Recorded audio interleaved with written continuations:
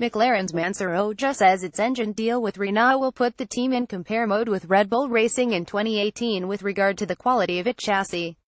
Ojjeh, McLaren's oldest shareholder, is looking forward to next season's challenge after its painful and fruitless period with Honda.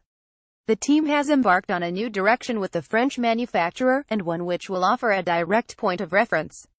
Put it this way, it's a different motivation, he told motorsport.com.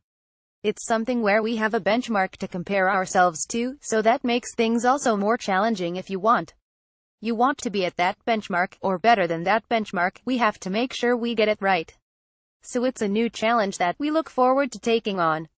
Brown expecting positive conclusion soon to Alonso contract talks, but what's going to happen next year, you never know. Next year is next year. Next year we have 3 engines for the season. Next year we have to work on reliability. There's a lot of things that change. It's a constant moving ground, nothing stays still. Ojjeh is obviously confident in Renault's ability to deliver the goods, and points to the manufacturer's DNA which served as the foundation for several world titles and its past success in F1. Don't forget what they did in the turbo years, adds the 65-year-old McLaren man.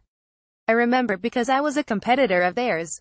They've been here for a long time. We're very happy, and I think they're very happy to be with us, which is important. Both want each other, which is great. After 3 untypical lean years, the worst period in its history, McLaren now aspires to return to its former glory.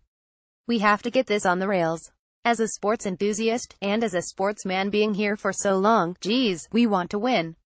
This is our DNA, we're here to win, Ojjeh reminds us. We've been here before, and don't forget Ferrari stayed 20 years without winning a championship.